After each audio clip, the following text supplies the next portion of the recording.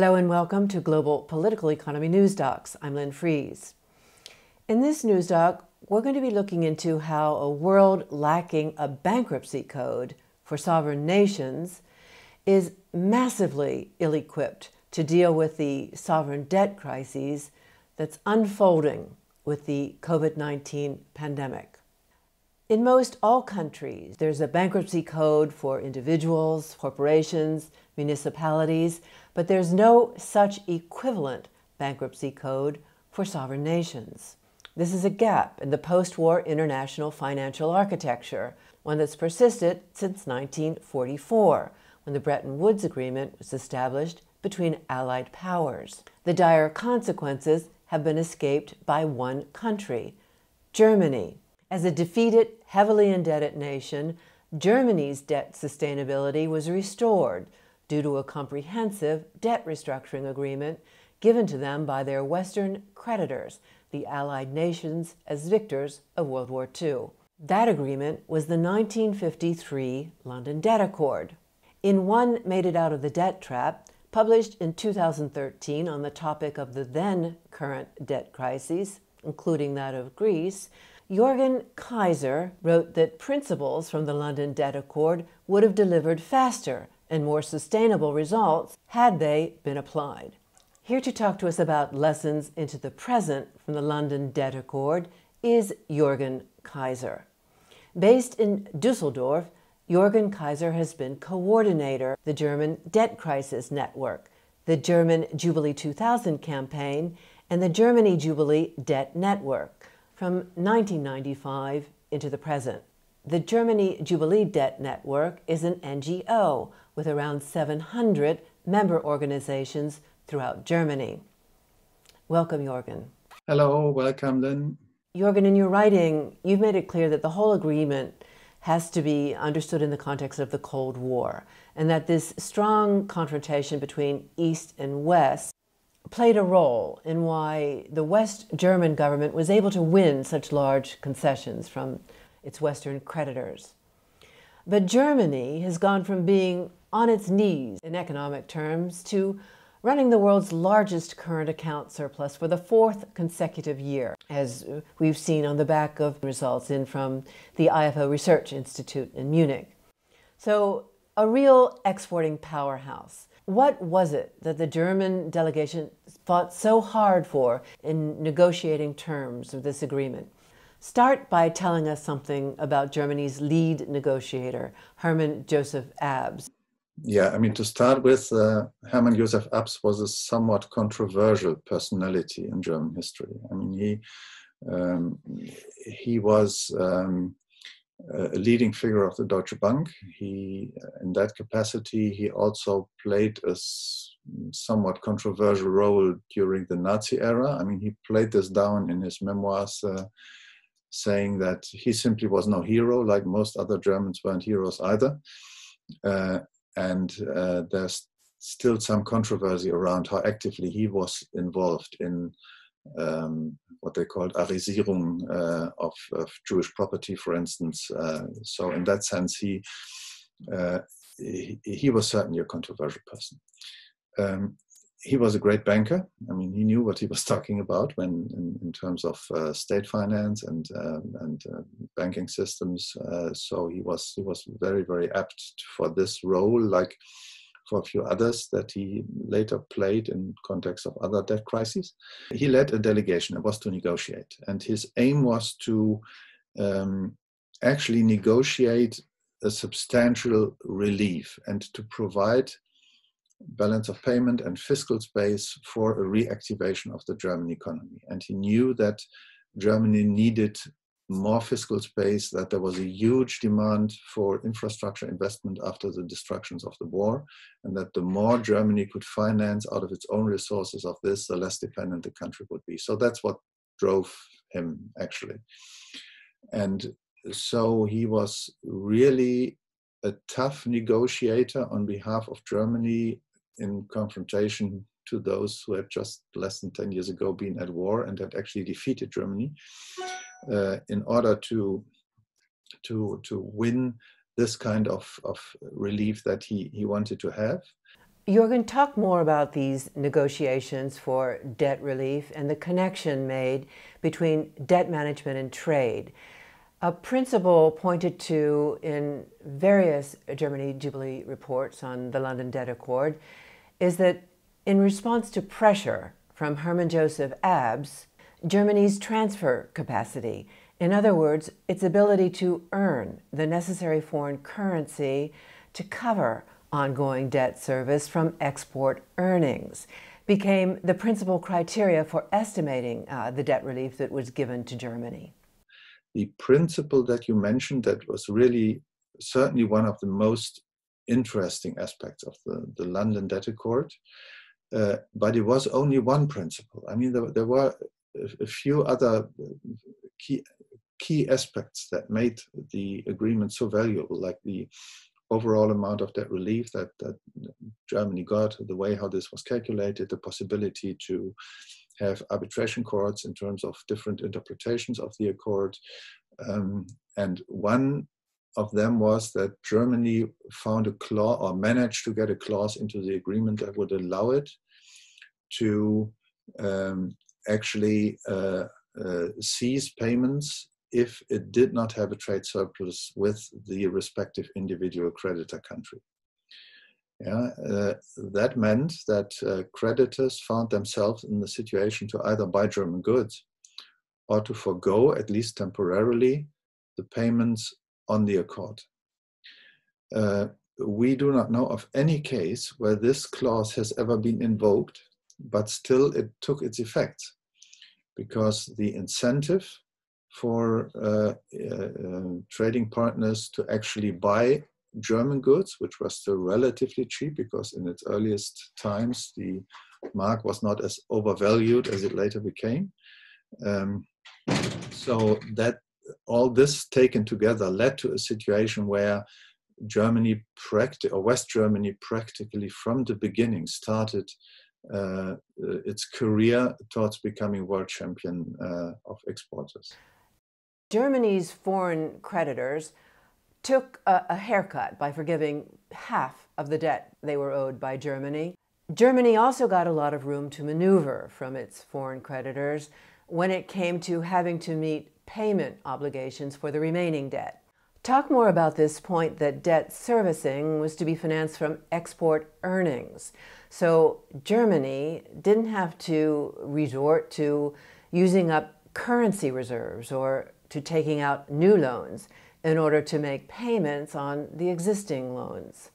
Yeah, Germany at least didn't have to touch reserves on a net basis. Yeah, that's, I mean, they may have used on making their daily payments, they may have taken resources from their reserves, but on a net basis, it's the way that you described it. They only needed to use trade surpluses.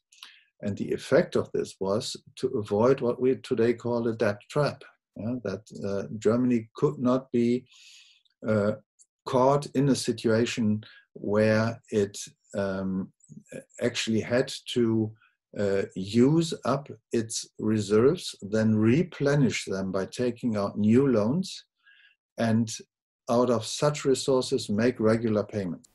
You're going to explain the situation where if West Germany wasn't able to meet payments on its debt obligations, there were arrangements for consultations between debtors and creditors, and arrangements to seek the advice of an appropriate international organization.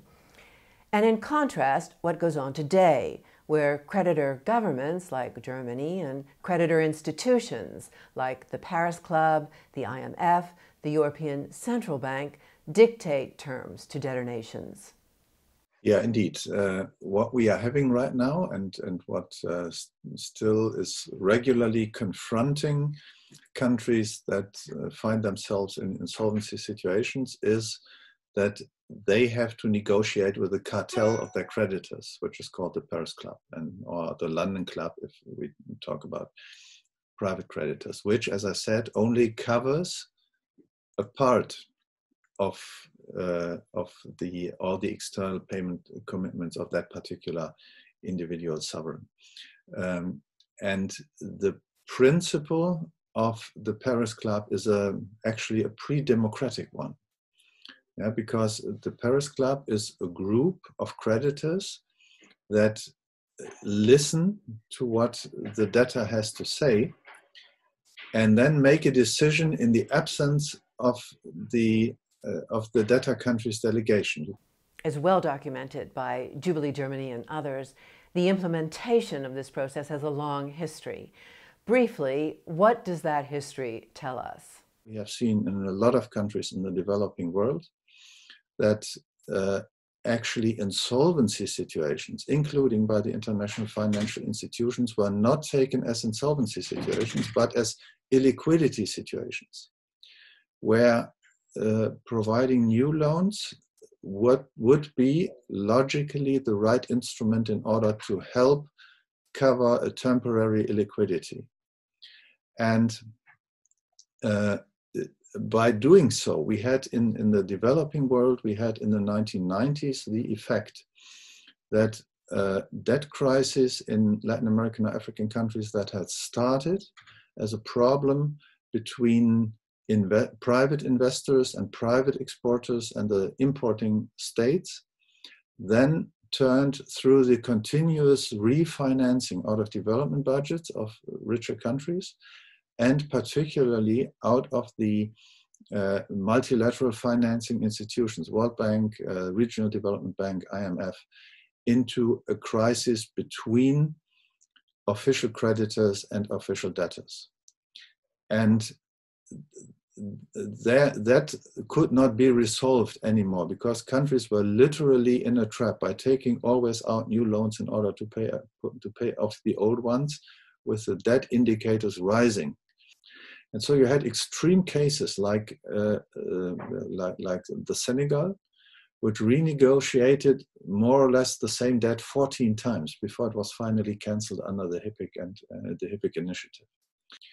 And only from 1994 onward, they started providing also cuts into the debt stock, into what really the problem was, but also then to a certain amount. And that was a long and very, very painful story for quite a lot of countries. And it had to do with the fact that indeed nobody was in any position to challenge and to enforce something more ambitious that would have been far more intelligent for everybody. Because if you keep refinancing the debt over a long time frame and then ultimately have to make the debt cancellation, that's even more expensive for the creditors. And Germany and Germany's creditors were spared from that process. On the one hand, because from the outset, Germany got not only a flow rescheduling, but a cancellation of around 50% of what was actually due. The rest was rescheduled over a long time frame and under relatively favorable conditions. So Germany never had a problem. And should there be any problems, for that case, there was not only one, but actually 4 arbitration fora established for various kind of problems that there may have been. And arbitration meant that it was neither Germany nor its creditors that would ultimately make the decision, but an arbitral body that would be independent of both sides and would be in a position to make an informed statement of on the basis of an independent assessment of the situation and the need for resolution. And that's practically the opposite of what debtor countries of today are facing. What seminal work recognized that with no formal bankruptcy code for sovereign nations, devastating sovereign debt crises throughout the developing world was a systemic problem, and with this laid out a detailed proposal to establish a sovereign debt restructuring mechanism to close that gap in the international financial architecture. That started with quite some academic work that was done at that time.